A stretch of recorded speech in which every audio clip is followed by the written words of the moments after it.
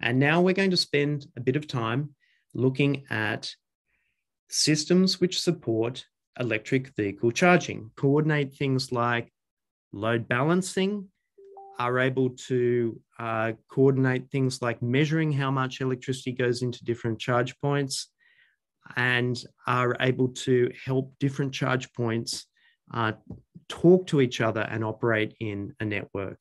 So I just thought I'd mention, here are a couple of photos of electric vehicles from apartment buildings in the North Sydney area. We can see a Mercedes EQC on the left and a Hyundai Kona on the right. So also we're seeing electric vehicles come into the buildings now that are not just Teslas, but coming from a number of different brands. So in terms of electric vehicle charging suppliers on the market, there's now a plethora of different systems, software systems that can be used to coordinate electric vehicle charging. In particular, we're interested in the billing software area here, and we'll drill into that a little bit more in this section.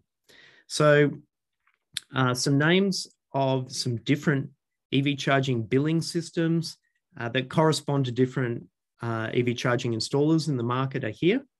And we'll go through a few case studies where we look at some of these different software systems helping to coordinate EV charging in apartment buildings.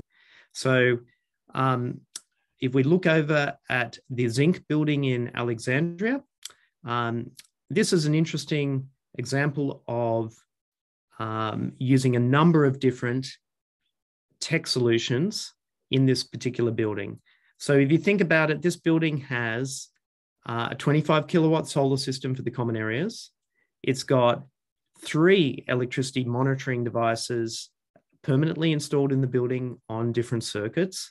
And now it's got 10 Tesla Generation 3 charge points, which all connect to Wi-Fi. There's Wi-Fi through the car park area, and they've got a flat cable on the perimeter of the car park area. So if people haven't seen a flat cable before, here is a flat cable running down the perimeter of a car parking, underground basement car parking.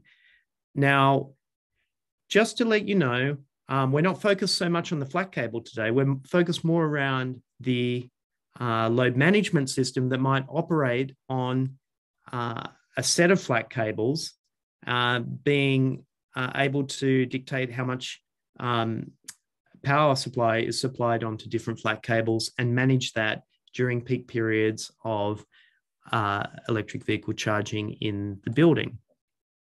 So let's have another look at another EV charging case study. We'll go to the Altair building in Potts Point. So this is a building that's used EV box charge points, and they've used Car Charger's dynamic load balancing system, which has software algorithms that manage load balancing at a circuit level. And I will mention that this is one of the buildings that has used Wi-Fi in the basement car park, and they're using Wi-Fi connectivity to the EV box chargers. So just to give you a picture, here's an example of a charge point in the basement car park. And you'll notice that there's only one cable, which is a power cable, going to this charge point. There's no data cable going to this charge point because this charge point connects to a Wi-Fi network. And so it's using Wi-Fi connectivity. And then in the main switch room, you'll have this dynamic load balancing equipment, and that has the software algorithms to be able to manage load balancing on a per circuit level. If, for example, you've got multiple flat cables that need to be managed to not overload at the same time. So let's look at another EV charging case study. This time we'll go to the Richmont building in Pyrmont. And this is a building that's got 10 Tesla Generation 3 charge points in the basement car park. They've got 2 ChargeFox charge points, and they've got hardware load balancer for the ChargeFox charge points, and they'll be using software load balancing via Wi-Fi for the Tesla charge points. So let's just have a look at some equipment here, some tech solutions in this building. So on the right, you've got a new 70-pole, 160-amp distribution board installed into the basement car park just for the purposes of charging electric vehicles. And then next to this, you have a data connectivity box that can run Ethernet cables from the charge points. The ChargeMate, ChargeFox charge points will use Ethernet cables, which will plug into this box, and they'll also run power cables that plug into this box. And that's repeated on each floor of the basement car park. They've got 3 floors, so they've got 3 sets of these 2 boxes in that particular building. But we should just mention some of the tech solutions that are coming to charge points. So we've noted that some charge points in the market are now becoming Wi-Fi enabled so that you don't need to run data cables to them. But also the latest Tesla Generation 3 Wallcharger has the ability to connect to Wi-Fi and get software updates into these charge points that will actually update the functionality of the charge points over time. So that gives you a level of future-proofing that you might not have with a charge point system where you might need a technician to come out to the building and install firmware updates into charge points over time.